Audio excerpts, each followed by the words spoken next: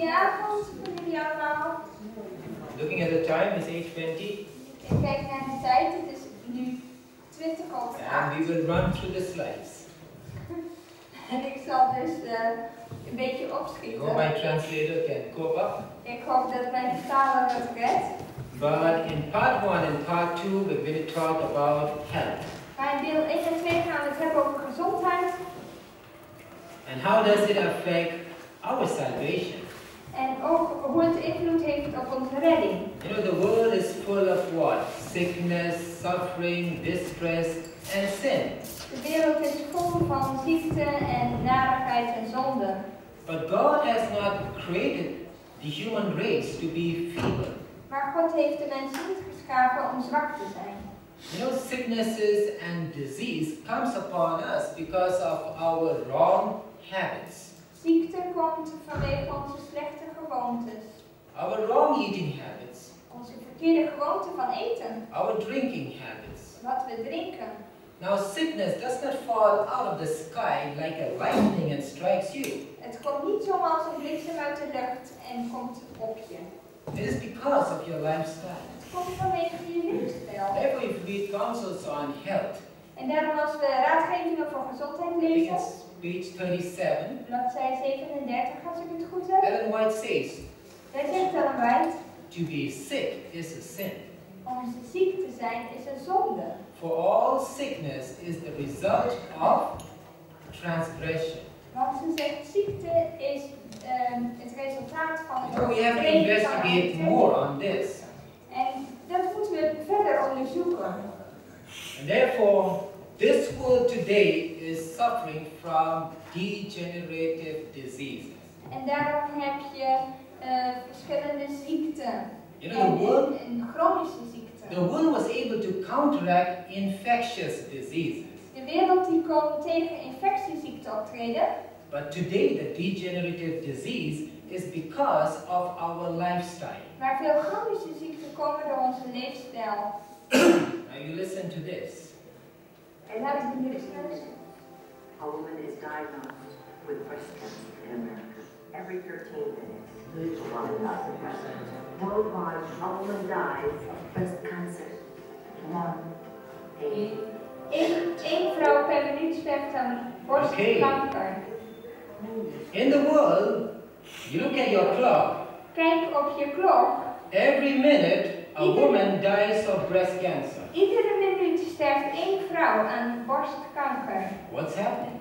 Wat is er aan de gang? If you go to grandpa's days, Als je kijkt naar je opa's dagen, they are much healthier than you and me. ze zijn gezonder dan wij nu. So what's happening? Wat gebeurt er? Now, how many of you know this person? Wie kennen deze dokter? Dr. McDougall. Dr. McDougall. Oh yes, good. You're a vegan. Yes. Zij is veganist, dan kent ze die. Good so. One person. Goed zo, één persoon kent deze dokter. He's a Seventh-day Adventist. Hij is een zevende dagsadventist. I go through his website. En ik kijk ook op zijn website. He's a doctor by profession. Hij is arts van beroep. And you listen what he had to tell us. If you are a healer, you're a doctor, and you're frustrated being a doctor, it's not because you're a bad doctor, it's because you're given the wrong tools. You want to have fun in medicine? You want to have a great day? You want to look forward to going to the office? Just change the tools. You know, use the tool that fixes the problem. The problem is the food. The food is the problem. It's the food. You got to fix the food. You fix the food, your patients will do well. Okay, what is he talking about? Wat hij dus zegt, hij zegt tegen artsen, als jullie meer succes willen hebben, dan moet je je gereedschap veranderen. Namelijk, je moet het eten gebruiken, want het eten is het probleem. En als je dat gewoon oplost, dan kun je met plezier naar je werk gaan. So he's saying the doctor actually has a wrong tool to treat the patient. En zegt, de dokter gebruikt het verkeerde gereedschap. You need to have the right tools. Je moet het juiste gereedschap gebruiken. Therefore, the problem is what? With the food. En hij zegt, het is het voedsel. Whenever you go to his website, he says it's the food that causes the problem. Het is het voedsel wat het eten, wat het probleem veroorzaakt. Now remember, Ellen White tells us this. En White zegt, If you eat and work intemperately and irrationally, als je eet en werkt onmatig you will act and talk irrationally. en zonder verstand, dan zul je ook zo handelen. You know, food really affects us, Want wat je eet, dat heeft invloed op either for good or for bad. om beter ervan te worden of ook slechter. Now we find that Dr. McDougall joined this hospital, the Adventist hospital, Die dokter McDougall die ging werken in het Adventistisch ziekenhuis van Sint Helena. came to realization that we don't have to operate or cut all patients. En hij kwam tot deze slotsom dat niet alle patiënten hebben een operatie nodig. And so he started to advise the patient, oh, you need to change your diet. En hij begon mensen te adviseren om hun leefstijl om te gooien, om hun dieet te veranderen. But then he got into trouble.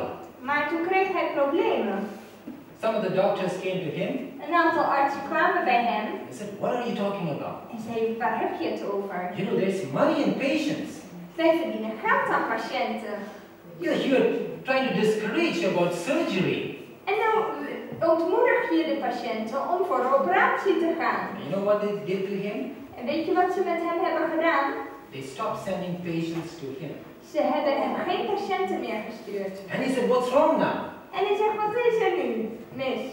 And then he resigned En toen heeft hij ontslag genomen, because no work, no patient. want hij heeft geen patiënten meer. Ze stuurden hem geen patiënten meer.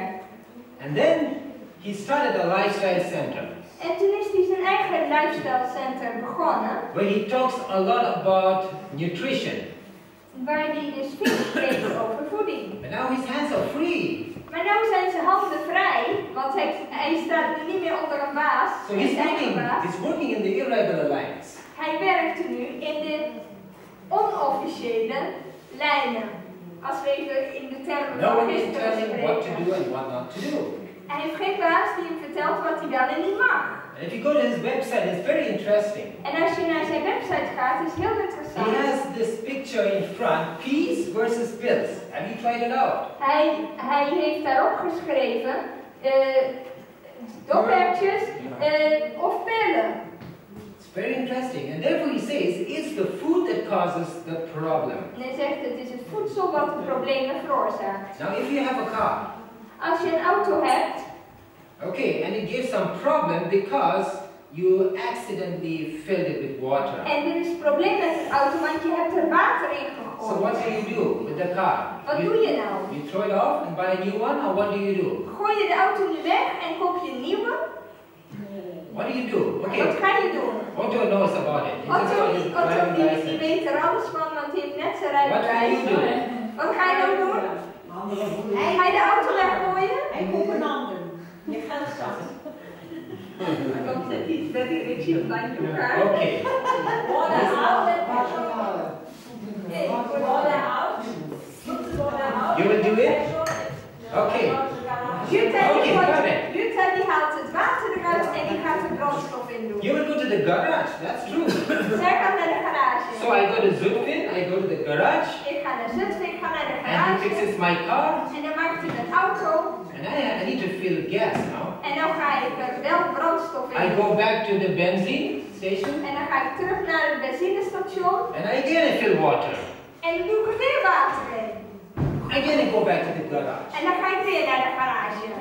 Finally, the garage man will say, please don't come here again. Weet je wat die garagehouder op een gegeven moment zegt? Meneer, kom niet meer hier terug. So also with us. Now, wait a minute. If you pay him any week and any day when you come, Oh yes. he'll say, come back, come back. Yes, you make a lot of money. Ja, dan maakt die garagehouder veel geld als die iedere keer betaalt. So now, here, you're eating there, an unhealthy item. Nou ben je ongezonde dingen aan het eten. You know what happens when you eat such kinds of food? En wat gebeurt er dan? If you want to have a good vascular health, Als je bloedvaten in orde zijn when you look at the inner lining of your blood vessel, en je kijkt naar de binnenwanden van je bloedvaten, that layer is called the endothelial layer. dat heet het endothelium, dat is de binnenkant van de bloedvaten. That produces nitric oxide molecules. Oh boy, in Dutch now. Okay. Nitric oxide molecules. Nitrooxide moleculen.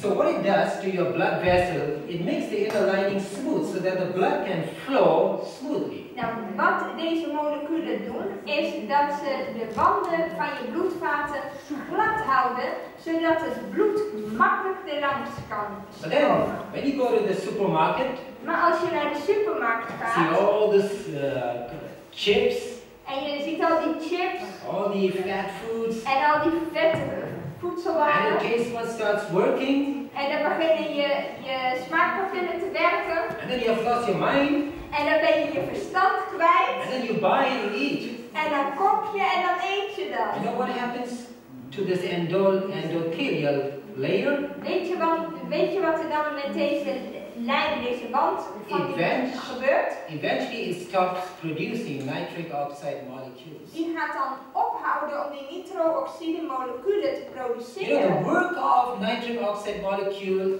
is to prevent plaque formation in your blood vessel. Want deze moleculen die gaan juist die plak op de wanden van je bloedvaten tegen. You know, if only our bodies were transparent.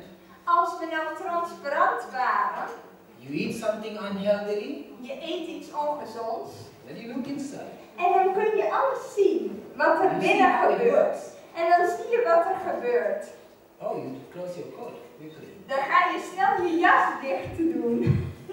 You know, you have to really understand how God created you, how your body works. We moeten begrijpen hoe God ons heeft gemaakt, hoe ons lichaam And werkt. therefore, their blood vessel, the inner lining becomes sticky. En daardoor wordt de binnenkant van die wand wordt al plakkerig. Okay, so what's next? Go to the garage. No, No. to the hospital. Ga je dan naar de garage? Nee, dan ga je naar het ziekenhuis. Then you expose your chest. En ja, dan laat je dus je borstkas zien. And then they stitch you up again. Nou, en dan word je overgesneden en dan fixen ze alles van binnen en dan word je weer dichtgenaaid. Now I had a friend in Kuwait. Ik had een vriend in Kuwait. He had a heart attack. Hij had een hartaanval He survived. en hij overleefde dat. And after the operation, En na de operatie, the first food that he got, het eerste eten, de eerste maaltijd die hij at. can you make a guess? What Kun did je he het get? raden? Oh, not bad. Nee, dat hebben jullie niet slecht Yes, geraden. boiled chicken. Hij heeft gekokte kip heeft hij gegeten. So, oh my. Ik dacht, oei, doei zeg. He's going to go back to the hospital. Zo kan hij heel snel weer terug naar het And therefore, ziekenhuis. to prevent this, Om dat tegen te gaan en te what voorkomen, we should eat? We should eat vegetables, fruits, live foods. moeten we levend voedsel, groenten, fruit eten. But they're saying, no, that's an extreme diet. Nee, zeggen de mensen, zo'n extreem dieet. Only extreme people eat this kind of food. Alleen extremisten eten dit.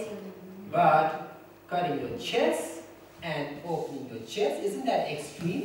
Maar vinden jullie het dan niet extreem dat je hele borstkas opengesneden wordt? That's extreme. Dat is veel extremer. It's easier to eat vegetables and fruits. Het is veel makkelijker om fruit en groenten te eten.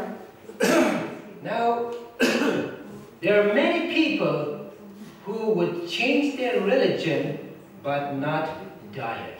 Er zijn heel veel mensen die zouden eerder hun religie veranderen dan hun dieet. It's a fact. Het is een feit. Everyone loves food. Iedereen houdt van voedsel, van eten. You know, and that's why when I look at our people Als ik kijk naar ons volk, who have got so much of light, die zoveel licht hebben they gekregen. listen to a nice message, Ze luisteren naar een prachtige and boodschap. after that nice spiritual message, En na die prachtige they geestelijke all become boodschap, so desperate, dan worden ze zo wanhopig. and they want to break the door of the kitchen to get in. Dan zouden ze bijna de keuken binnenvallen om te eten. You know, we need to control our appetite by reason and conscience. Het is belangrijk dat we met verstand onze eetlust beheersen en met ons geweten. You know, these messages is not to condemn anyone. Deze boodschap is niet om mensen te beoordelen. But you know, you need a message that will help you to grow spiritually. Maar we hebben wel boodschappen nodig die ons helpen om geestelijk te groeien. God owns us by creation and by redemption. Want wij zijn van God door schepping We need to en ook take care verlossing. of our bodies. We moeten voor ons lichaam zorgen. Now everything begins in the mind. Alles begint in de hersenen. Now there is a very intimate relationship between the mind and the body. Er is een hele nauwe verbinding tussen de hersenen en het If the lichaam. mind is affected, the body sympathizes. En als er iets mentaal niet goed is, dan gaat het lichaam Most of the sympathiseren. diseases starts from here. De meeste ziekten beginnen hier. You know, you start thinking, oh, I may have this, I may have that. Je begint na te denken, oh misschien heb ik wel dit, oh misschien heb ik wel dat. And as you develop more and more, you will really have it. En als je daar nog meer over na gaat denken, dan krijg je het ook nog.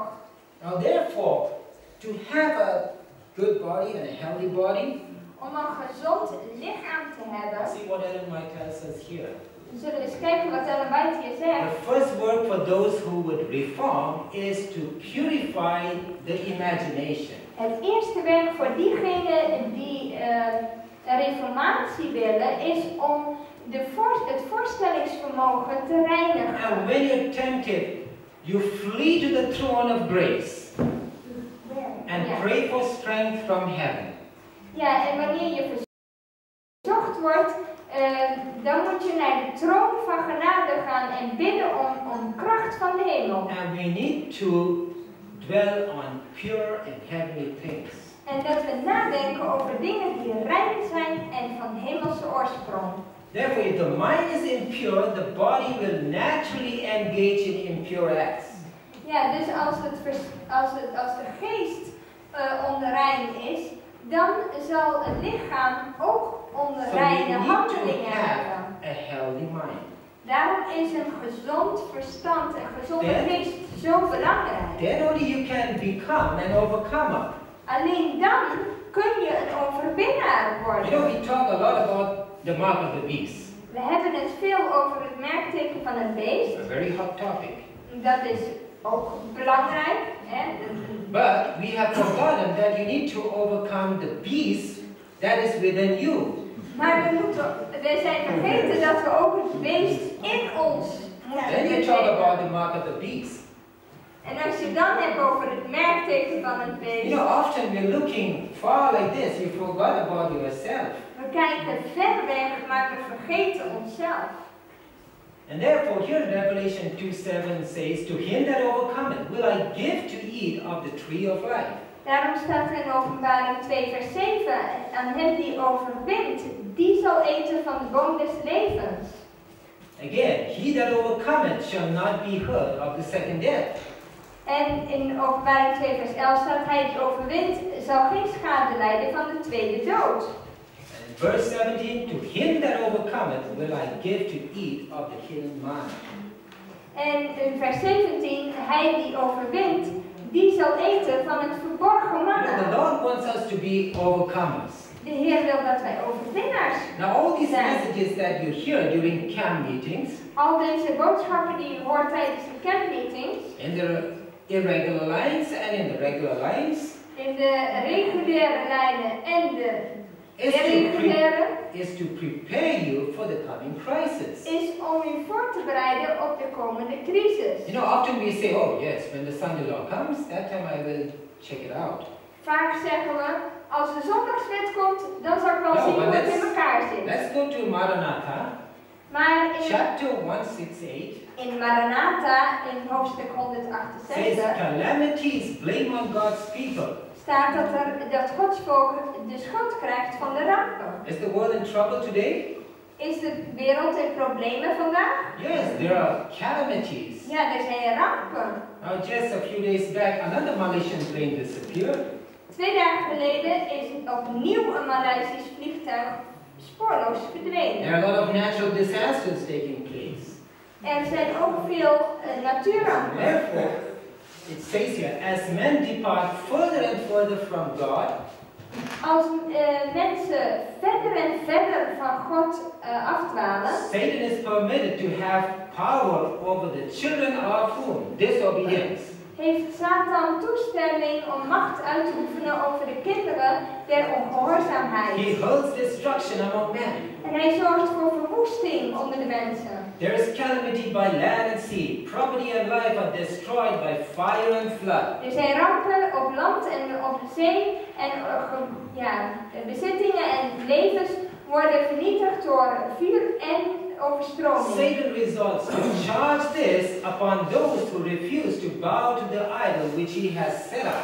En Satan die wil de schuld geven aan diegenen die weigeren om te buigen voor de afgod die hij opgezet Now remember, heeft. this is before the Sunday law is passed. En dit is voor de zondagswet. His agents point to whom? To Seventh-day Adventists as the cause of the trouble. En zijn handlangers die wijzen naar Zevendedagsadventisten als de oorzaak van de problemen. Seventh-day Adventists in both groups, En dat zijn de Zevendedagsadventisten who in are beide true groepen, believers of God.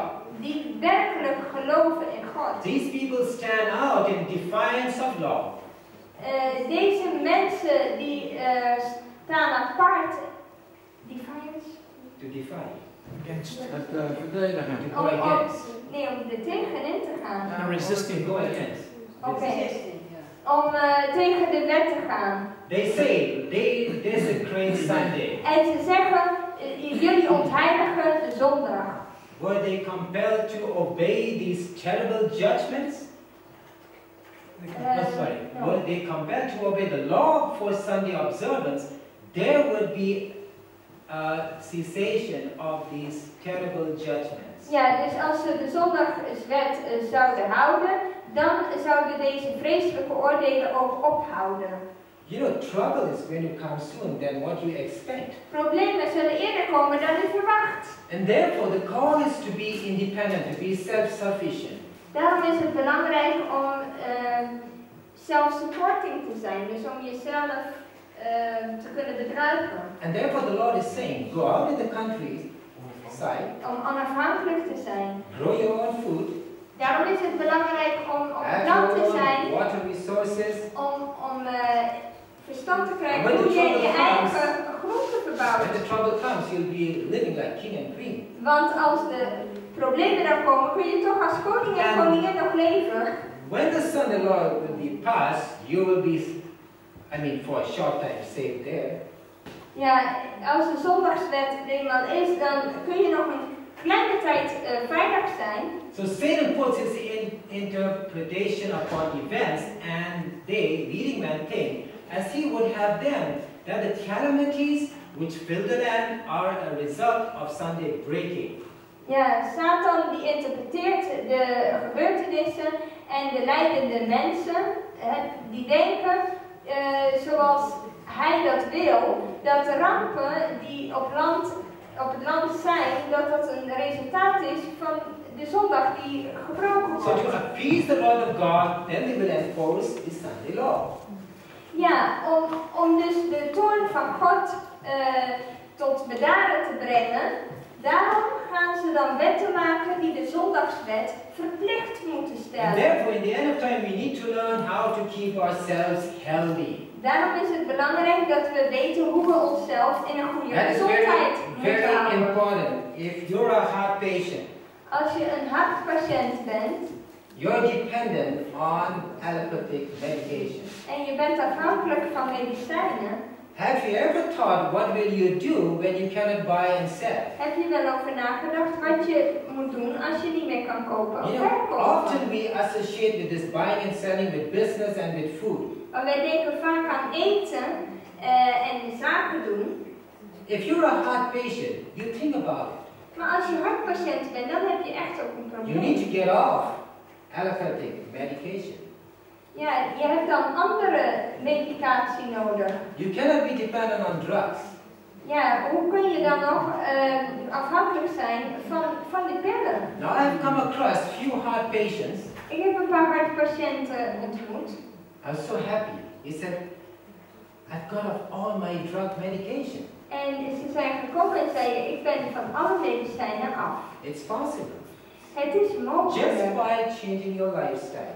door het veranderen van And leefstijl. therefore in Romans 12 verse 2 it says, and be not conformed to this world, but be transformed by the renewing of your mind, that ye may prove what is that good and acceptable and perfect will of God. In Romeinen 12 vers 2 staat, en wordt niet gelijkvormig aan deze wereld, maar wordt hervormd door de vernieuwing van uw denken, opdat gij mocht erkennen wat de wil van God is, het goede, welgevallige en volkomene. So is it possible? Is het mogelijk?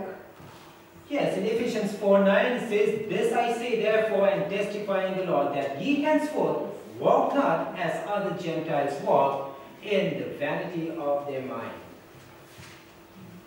Ephesians 4:9. In Efeze 4 vers 9. Wat betekent dit? Hij is opgevaren anders dan dat hij ook nedergedaald is naar de lagere aardse gewesten. Okay, and your Bible is different. This is Ephesians. No, okay, we'll look at that. Ik moet het laten opzoeken waar het is in Nederlands. Ik kan het zo niet vinden. Okay, now we talk Zo about. rechtstreeks vertalen. Kan je zo vertalen als dat staat. In ieder geval staat er, dit zeg ik u en ik getuig het in de Heer, dat gij wandelt niet als de andere heidenen wandelen in de ijdelheid van hun geest. Now we all know that Moses was in Egypt. Mozes was in Egypte, dat weten we. He was educated by the Egyptians. En hij werd onderwezen door de And Egyptenaren. Egypt was a great civilization. En Egyptenaren was een hele hoge Now civilisatie. very briefly we'll talk about Moses. We zullen het hebben over Mozes. How was it possible for him to be in the royal courts and yet believe in the living God? Hoe kon het dat hij in die afgodische hof was en dat hij toch trouw bleef aan de ware God? Often we say, oh, Moses was a special man. Vaak zeggen we, Mozes was een speciale man. I'm an ordinary man, I cannot be an overcomer. Ik ben gewoon iemand en ik kan niet But overwinnen. it's too hard. Nee, dat is te moeilijk. Because I love McDonald's. Ik hou van McDonald's.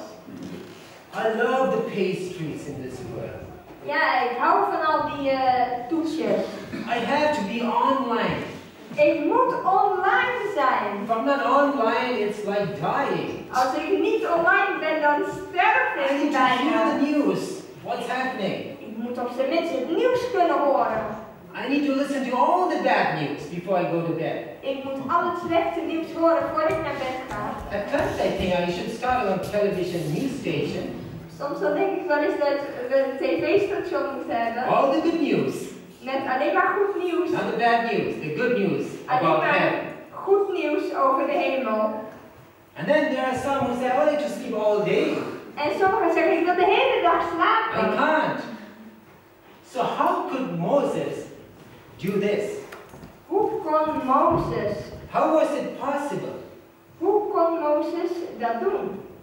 It is because of the parents. Dat is vanwege zijn ouders. Who was Moses' father? Wie was de vader van Mozes? Yes, Amram and his Abraham. mother. En hoe heet zijn moeder?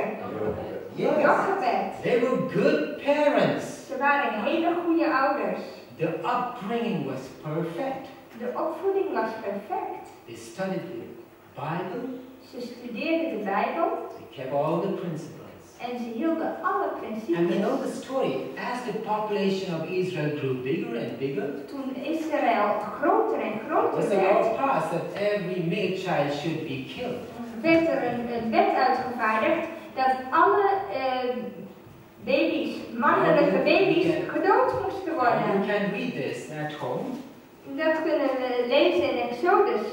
And then we know the story that the daughter of Pharaoh sees baby Moses. En de dochter van Farao ziet baby Mozes. And quickly the sister runs up and says, oh, I have a lady who can take care of baby Moses. En dat meisje, zijn zus, die zei direct tegen haar, ik heb iemand die kan wel voor hem And the zorgen. daughter of Pharaoh said, okay, that's fine. En Farao's dochter zei, prima. Whatever expenses I will give you. Wat er van kosten zijn, dat zal ik je And geven. here when you go to the spirit of prophecy, it says, she kept, means who? Jacob, kept the boy as long as she could. En van Jochebed staat er dat ze de jongen hield zolang ze kon. But was obliged to give him up when he was about 12 years old. Maar toen hij ongeveer 12 jaar oud was, toen moest ze hem naar het paleis laten Okay, gaan. why? Waarom? What could be the reason? Wat kon de reden zijn? Okay, I'll ask the parents. What could be the reason Wat kon de reden zijn? of keeping? She says she kept the boy as long as she could. She wanted to keep this. Ze hield Mozes As long bij as she zich can. zo lang mogelijk. Waarom denken jullie dat? Voor wat? Yes, to teach him. Ze wilde hem So that he'll have a leren, good character. zodat hij een goed karakter zou Now, if you ontwikkelen. look at this magazine called Life Science, Als je hier kijkt naar Life Science, dat is een tijdschrift, it says many people know that a person's character and personality is largely established by the time they are very young. So when they're young, their personality is formed. veel mensen weten dat een persoon zijn karakter en persoonlijkheid vooral gevormd wordt in de tijd dat ze heel erg jong zijn. So by the age of 7 years old, you'll know that. Tot de leeftijd van 7 jaar. It was big news in the world. In de wereld was dat groot nieuws. But they forgot Sister Ellen White. Maar ze zijn Ellen White vergeten.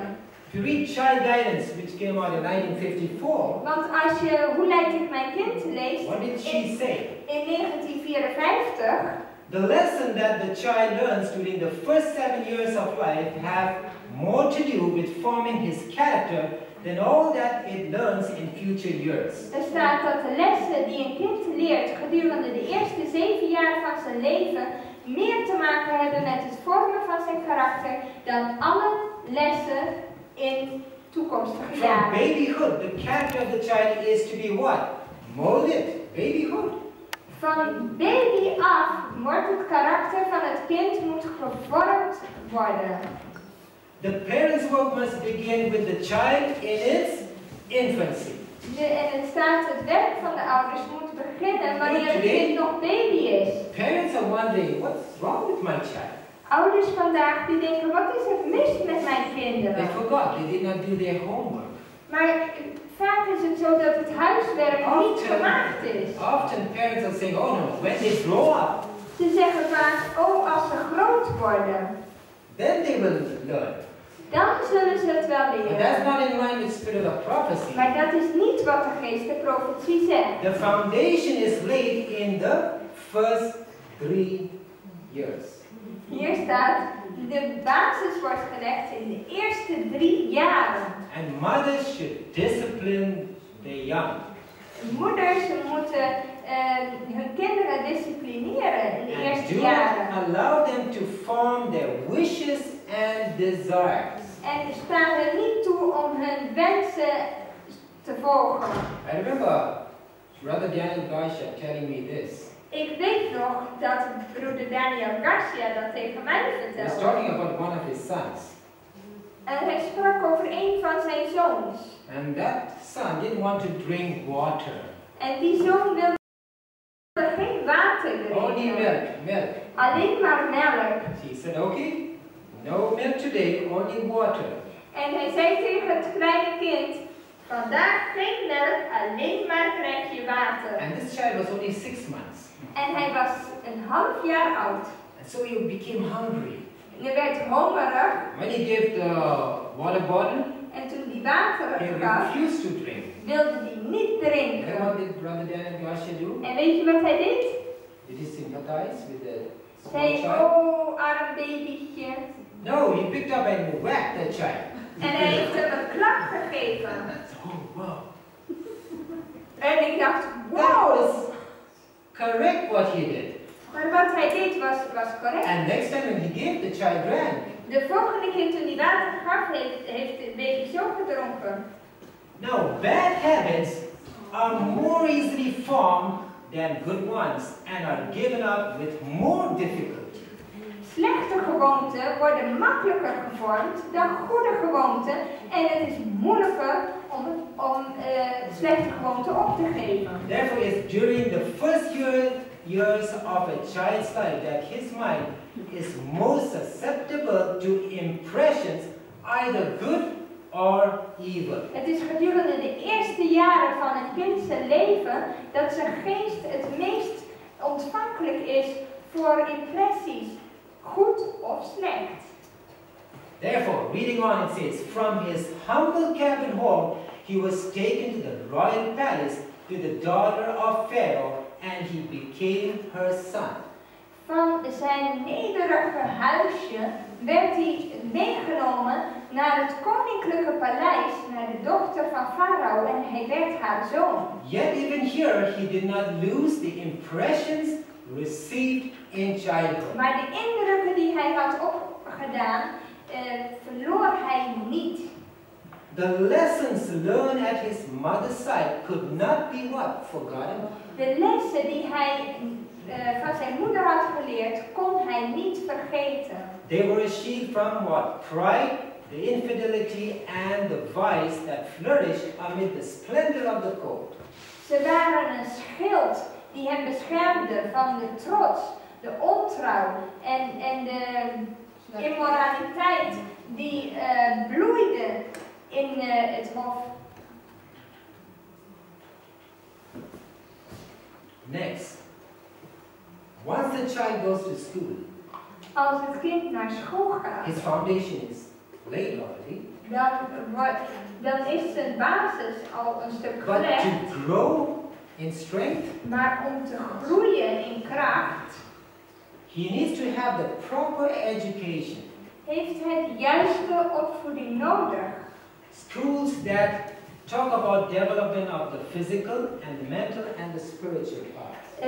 Ofwel een school waar een harmonieuze ontwikkeling van het lichamelijke, mentale en de geestelijke krachten But plaatsvindt. sadly today when you look at our schools, Maar droevig genoeg als je kijkt naar onze scholen, I mean they're following the syllabus or curriculum of the world. volgen ze het curriculum van de wereld. At least I can speak for my country. Ik kan op zijn minst spreken voor mijn land. There is not one regular line school that really is in line with the spirit of prophecy. Er is niet één school binnen de officiële gemeente die op deze principes gestoeld For is. example, the theory of evolution is being taught in my country in the regular lines. In de gewone Adventkerk leren de kinderen evolutietheorie. Once I had to be a teacher of one school, Ik was op een gegeven moment ook leraar in één a school. part-time teacher, Ik was part-time and I came leraar. across in this subject, geography. En ik kwam in het onderwerp van They were talking aardrijkskunde. about the Stone Age man. En ze spraken over de steentijd. And I said, I'll tell you a better story. En toen zei ik tegen de kinderen, ik ga jullie een beter verhaal I will vertellen. tell you the truth from where we came. Ik zal jullie de waarheid vertellen waar we vandaan And zijn. so I could explain Genesis to them. En toen heb ik hun het verhaal van Genesis uitgelegd. So now the question, how did the educational work of our organization begin? De vraag is, hoe begon het onderwijssysteem van onze organisatie? Homeschool. Het begon met homeschooling, Way back in thuisonderwijs. 1853. Dat was in 1853. And then they started the church school. Daarna hadden ze pas de kerkscholen. And that was in Bucksbridge, New York. Dat was in Boxbridge, The New first York. teacher was Martha Byington. En de eerste lerares was Martha Byington. And therefore we need such schools so that the character of the child will be strong. Zulke scholen hebben we nodig zodat het karakter van de kinderen sterk wordt. The character of Moses. En dat het kan worden als het karakter van And therefore we Mozes. need such schools. Daarom zijn zulke scholen zo belangrijk. Therefore I thank the Lord. Right here in your district you have another school school that's coming up. Dan ben ik blij dat er een nieuwe school in dit gebied In komt. line with the spirit of prophecy. Die als basis de geest de profetie And heeft. I thank the Lord En ik dank de Heer for having such a school like this. dat we zo'n school mogen And krijgen. therefore you need to support such schools. Daarom is het belangrijk om zulke scholen te ondersteunen. When you look at patriarchs and prophets, Als we kijken in patriarchen en profeten, parents should direct the instruction and training of their children while very young to the end that they may be Christians. dus ouders die moeten de instructie en de training van hun kinderen doen terwijl ze nog heel jong zijn, zodat ze christenen zullen zijn. And not to train them to become what? Heirs to the throne of earthly empire, but as kings unto God to reign through unending ages. En niet alleen maar erfgenamen zijn van een troon van een aards koninkrijk, maar als koningen van God om te regeren door alle eeuwigheden. Then you find out that there a lot of crimes will be reduced in this world. They have this kind of education. En als ze deze vorm van onderwijs zouden geven, dan zou er heel wat criminaliteit zou daardoor voorkomen worden. So what proof do we have to show that Moses was not influenced by the Egyptian school of training? Wat voor bewijs hebben we dat Mozes niet beïnvloed werd door de Egyptische school? Now you go to Acts chapter 7 verse 22. In Handelingen 7 vers And Moses 22 was learned in all the wisdom of the Egyptians and was mighty in words and in deeds. So obviously he was educated by the Egyptians. Ja, er staat hier, en Mozes werd onderwezen in alle wijsheid der Egyptenaren en was machtig in zijn woorden en werken. Dus hij kreeg alles, hij kreeg les op de Egyptische scholen. So he was there in Egypt, Hij was daar in Egypte surrounded by the Egyptians.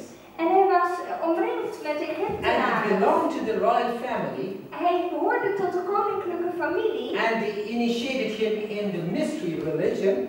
en ze wijden hem ook in de mysterieën van hun religie. But yet, he still believed in the true God. En toch bleef hij vasthouden And aan de therefore, ware when you look in God. Exodus 15:26, it just proves that he still had that strong impression that his mother had taught him. En in Exodus 15 vers 26 zien we dat hij nog steeds die sterke indrukken had die zijn Where moeder he had says- gegeven. Where he says, "Thou wilt diligently hearken to the voice of the Lord thy God, and will do that which is right in his sight, and will give ear to his commandments, and keep all his statutes, I will put none of these diseases upon thee which I have brought upon the Egyptians, for I am the Lord that healeth thee." Ja, er staat, terwijl hij zeide, indien gij aandachtig luistert naar de stem van de Heere uw God, en doet wat recht is in zijn ogen, en uw oor neigt tot zijn geboden, en al zijn inzettingen onderhoudt, zal ik u geen enkele van de kwalen opleggen die ik de Egyptenaren opgelegd heb, want ik de Heere ben uw heelmeester. Now when you look at the Egyptians, they were sickly people, Als je kijkt naar de Egyptenaren, ze waren ziek.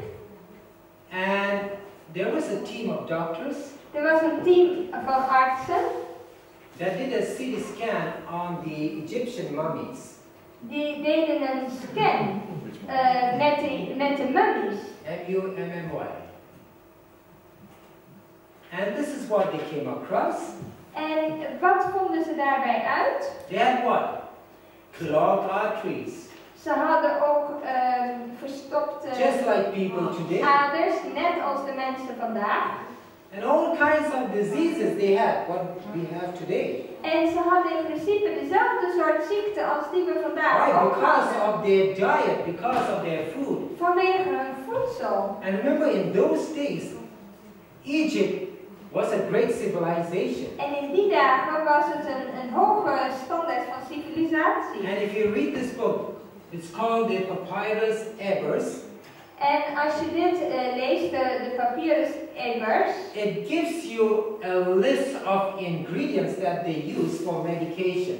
dan zie je daar een lijst van ingrediënten die ze voor hun medicijnen For gebruiken. example, like the shell of a beetle, the eyes of a dog, the tail of a cat, Ze gebruikten de staart van een kat en de ogen van een hond en dus het schild van nog een of ander insect. and they believe that when there's a wound En ze geloven dat als er een wond is and the pus comes out, en de echter komt eruit, means the wound is healing. dan betekent het dat de wond aan het So genezen they is. infected the wounds with manure. En dan infecteerden ze die wonden weer met mest. And therefore, the cure was worse than the disease. Many died. Ja, en het geneesmiddel was nog erger dan de ziekte zelf en velen stierven. Now Moses did not yield to his natural tendency to add even little of his higher education when he was in Egypt. Whatever he learned in Egypt. Ja, Mozes die gaf niet toe aan zijn natuurlijke neiging om maar een klein beetje van zijn hogere onderwijs toe te voegen. Now all these ingredients that I just mentioned, Al deze ingrediënten die ik net one heb thing genoemd, we are very sure about it, één ding wat we heel zeker weten, they were natural. ze waren natuurlijk, Isn't it? toch? Yes, they were natural. Ze waren natuurlijk. Now when you look at our world today, Als je nu kijkt, what's happening? wat gebeurt er nu? They say, oh no, we're not like ancient Egypt. Ze zeggen nee, wij zijn niet als Egypte. We have research centers, we study what we make. We hebben laboratoriums, we kijken, we onderzoeken wat we But maken. what is interesting, Maar wat interessant is, we have moved from the natural to the artificial. we zijn alleen maar van het natuurlijke naar het kunstmatige Now gegaan. there's a big topic on this. Dat is een apart But onderwerp, I'll just share with you one thing. maar ik wil één ding toch vertellen. Have you heard about antioxidant? Heb je gehoord over Okay, antioxidanten? good. I'm going to explain what it is. Ik zal dan niet uitleggen wat But antioxidanten zijn. today they can produce artificial antioxidant. Have you heard about Maar that? vandaag de dag produceren ze kunstmatige antioxidanten. There are 3 types. Er zijn 3 types. BHA, BHT, TBHQ. Je hebt BHA, BHT en TBHQ. Now the first one, you know what it does? De eerste, weet je wat die doet? The first and the last. De eerste en de laatste. It prevents, what do you say, fatty foods from becoming rancid. Het voorkomt dat vet eten ranzig wordt. Like the oils do not become rancid. You know what's rancid?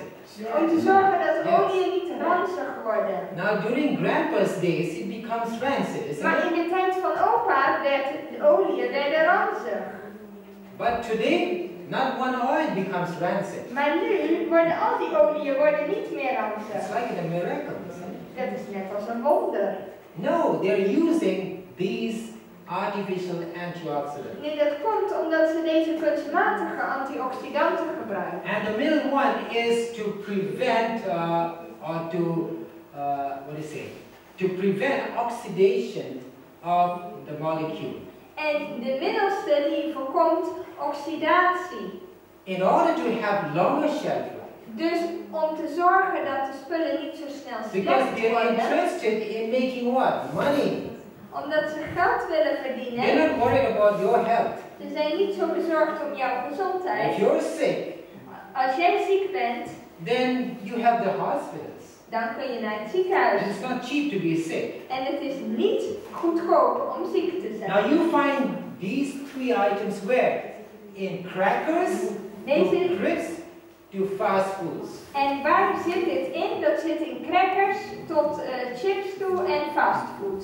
I used to go to McDonald's before, Vroeger ging ik naar McDonald's. and they are the worshippers of the Church of Satan. En zij zijn aanbidders van de kerk van Satan. They give their tithe to the Church of Satan. Zij geven hun tiende aan de kerk van Satan. But you see, these are unhealthy place to go to. Dat is een ongezonde plek om And naar then te when you gaan. look at the package of your food, they say what? You can see BHT to protect what? Flavor. En hier staat BHT om de smaak te beschermen. But that's not really a fact. Maar dat is niet echt een feit. And therefore, when you go into the supermarket, Als je in de supermarkt gaat, we collect all these chemicals, dan nemen we al die chemicaliën. and eventually you will be listening, like I showed you at the beginning of that video. En zoals ik je liet zien aan het begin van die video, Every 1 minute, Sterk. one dies of breast cancer. iedere minuut sterft 1 aan You know, borstkanker. people, the ladies are wondering, Die vrouwen die vragen zich af, suddenly they say, oh, I have a lump. die zeggen, oh, ik heb iets hards. Okay, biopsy. En dan gaan ze voor biopsie. Oh, breast cancer. En er wordt de borstkanker vastgesteld. You know, how does it happen like this? Dat gebeurt niet Of course, there zomaar. are other factors, but Er this is zijn one of ook the andere factors. factoren, maar dit is één daarvan. Therefore, it's very, you have to eat healthily, Het is daarom belangrijk om gezond more te natural eten, things. meer natuurlijk. So whenever you go to a supermarket, what will you do? Als je naar een supermarkt gaat, wat doe je dan? Okay, what do you do when you go to the supermarket? Wat doe je dan? Reading. Correct. Reading the ingredients. Yes, that's the library for you. Dit is de bibliotheek. Lees de Go ingrediënten. there and start reading. Lees wat erop staat. And it's very hard to buy products today in the supermarket. Het is vandaag de dag steeds moeilijker om most producten te people kopen uit de go- supermarkt. Go to the supermarket without head. Veel mensen gaan zonder hun verstand in de Just take the supermarkt. trolley and put everything inside. Ze pakken een winkelwagentje en dit en dat So gooien ze tasty and erin. nice. Oh, dat is allemaal heel lekker. You wait after 5 years. Maar wacht 5 jaar. It'll be a sad story. Dan heb je een heel droevig verhaal. Therefore, we should eat very much naturally. Daarom is natuurlijk voedsel belangrijk. And therefore, here in this statement, Ellen White is saying, over here, the education that meets the world standard is to be less and less valued. Ze zegt het onderwijs die naar de standaard van de wereld is, die moet minder en minder geschat worden. And we should use less of drugs. En we moeten minder medicijnen, drugs gebruiken. You know, I'm not saying that you don't have to use drugs. Ik zeg niet dat je helemaal drugs niet moet If there's gebruiken. an emergency, Medicijnen. if there's an emergency, you would have to use. Life-saving drugs. Soms is er een situatie waarin je in een noodgeval bent waar je niet anders kunt. So it depends on the situation Het and ligt- its demand. Het ligt aan de situatie, maar veel kan voorkomen Even worden. Gandhi says here, we have grown accustomed to believing that no illness can be cured without medicine. However, this is just a superstition. Medicine is always dangerous. He's not a Christian. Mahatma Gandhi, die is van India, die heeft veel gedaan voor India en hij was hindoe, maar hij zegt, we zijn eraan gewend geraakt en zijn gaan geloven dat geen ziekte genezen kan worden zonder medicijnen. Maar dat is maar een bijgeloof. Medicijnen zijn altijd gevaarlijk en hij is niet eens christen. So therefore, what drugs do, it just changes the form and location of the disease. Ellen White zegt dat in de meeste gevallen dat de medicijnen alleen de vorm en locatie van de ziekte veranderen. Now listen to I'm Dr. Dr. Elaine Day. I'm an MD, an orthopedic trauma surgeon. I was on the faculty of the University of California, San Francisco Medical School for 15 years as an associate professor and vice chairman of the Department of Orthopedic Surgery. I was also chief of orthopedic surgery at San Francisco General Hospital, where I trained hundreds of young doctors. But doctors are never really taught to address the underlying cause of the disease. We're only taught to treat the symptoms by picking out a particular drug. But you see, this never really gets a person well. When we do not understand and address the underlying cause of the disease, then we never get a person really well. Okay? Ja, wat deze dokter dus zegt, is dat ze zegt van, ik heb bergen artsen heb ik getraind En wat artsen leren is om te zeggen, oh deze kwaal heeft die persoon, daar hoort dit medicijn bij. Ze zeggen niet van, oh wat is nou eigenlijk de oorzaak waarom deze persoon dit heeft. En laten we eens de oorzaak, de dieper liggende oorzaak behandelen. Dat leren ze gewoon niet. And she's a cancer survivor. En deze dokter is zelf ook een overlevende van kanker. She was in the 4th stage. Ze was al in het 4e stadium van kanker. There is hope for cancer patients. Er is hoop voor kankerpatiënten.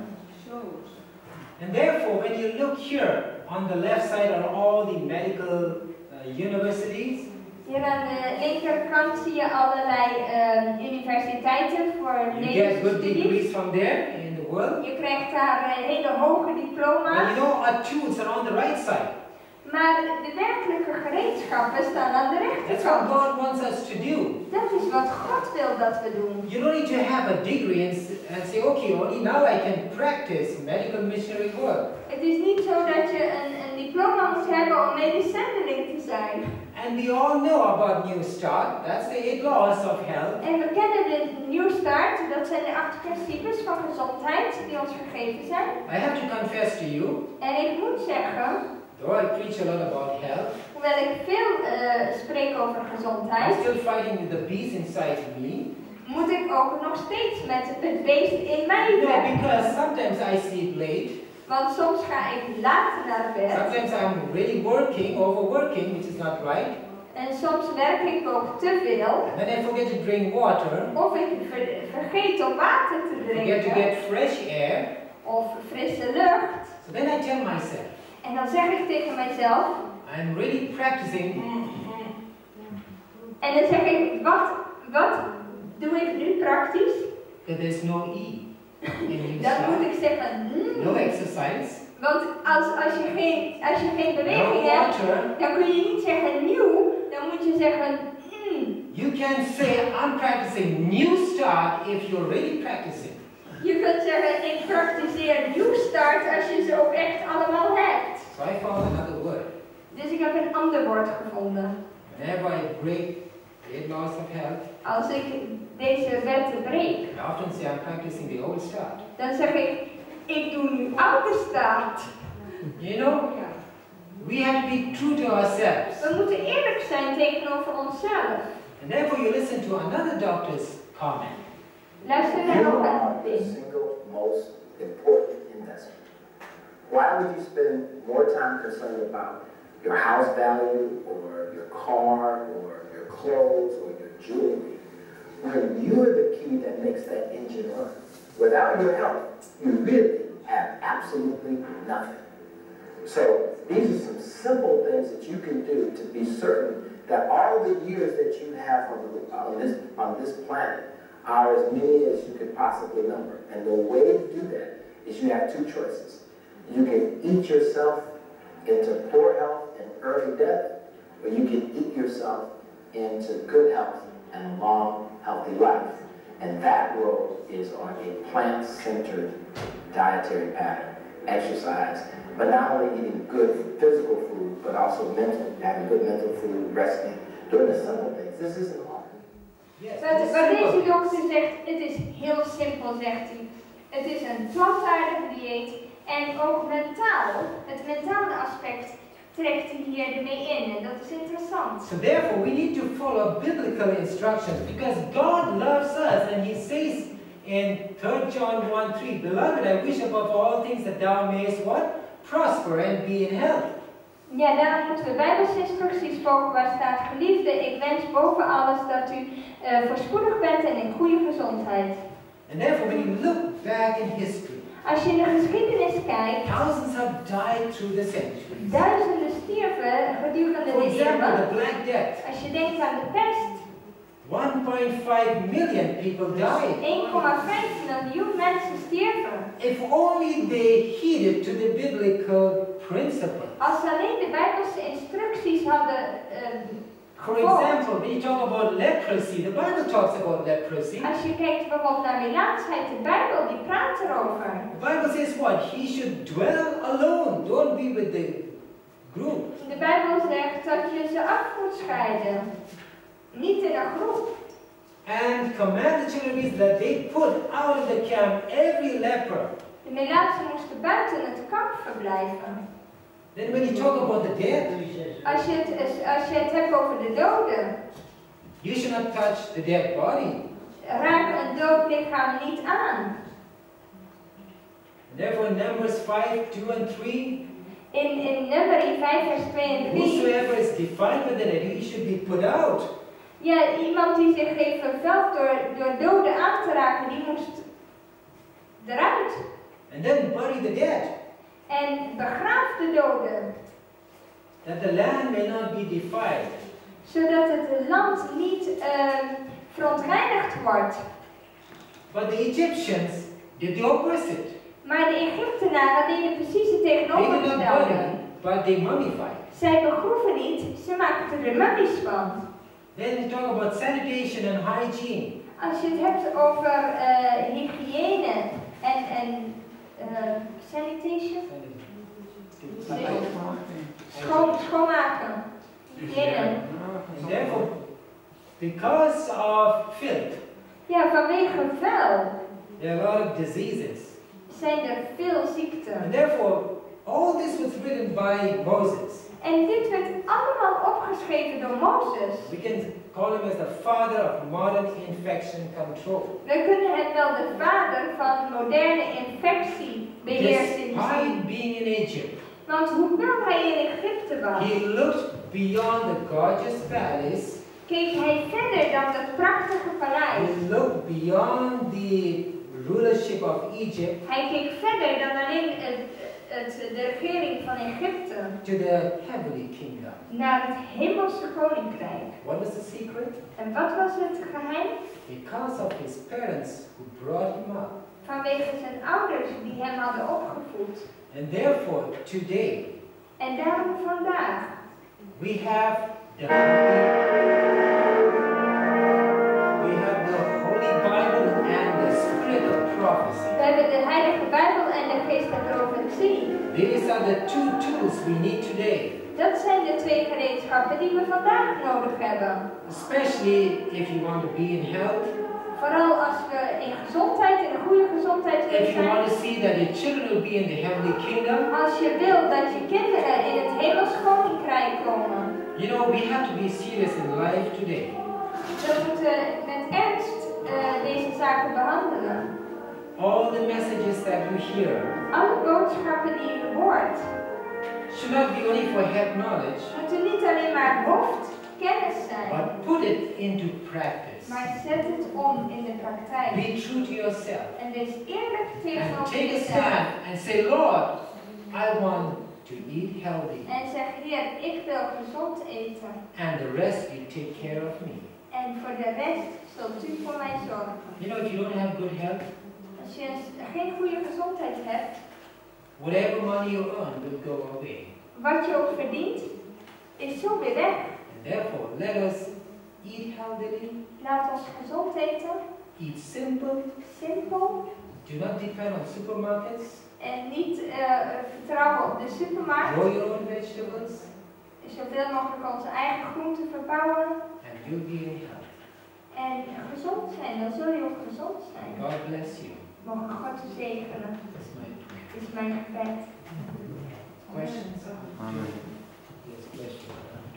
Ja, als er nog vragen zijn, zullen we die straks beantwoorden. Want ik denk, we gaan eerst bidden, afsluiten met een gebed. Let's go meet God. We zullen hier bidden. Our gracious and heavenly Father, Onze genadige hemelse Vader, thank you, Lord, for this time where we can listen to the health message. dank u voor deze tijd waar we konden stilstaan bij de gezondheidsboodschap. We know because of sin, there is sickness and distress. We weten dat door de zonde dat er lijden is. But we know, Lord, if we abide in the health laws, Maar als wij uw gezondheidswetten houden, that you will put none of the disease as you have put upon the Egyptians. dat u ons geen van de kwalen oplegt die de Egyptenaren hadden. I pray, Lord, that we will do your will. Ik bid, Heer, dat we uw wil mogen doen. May we strive forward Mogen wij ernaar streven en gaan. And may we come to you, Lord, En mogen wij tot u komen, so that we can get the power, so that we can be an overcomer. zodat we die kracht mogen krijgen om een overwinnaar te zijn. We know, Lord, we have made mistakes in the past. Heer, we weten dat wij fouten hebben gemaakt in het verleden. I pray, Lord, by your power, En ik bid, Heer, dat door uw kracht, you will help us to get that strength. dat u ons zult helpen om die kracht te hebben. I pray, Father, now as we would also retire to our beds, Ik bid ook nu als we gaan slapen, that you give us a good night rest. dat u ons een goede nachtrust zult geven. And as we go into part 2 tomorrow, En als we morgen deel 2 bestuderen, I pray, Lord, that the health message that you have given to us will be very crystal clear. dan bid ik dat deze gezondheidsboodschap heel duidelijk voor ons mag zijn. In regard to the salvation. En ook in wat voor verband het staat tot onze verlossing. I pray in Jesus' name. We bidden dat in Jezus' naam. Amen. Amen.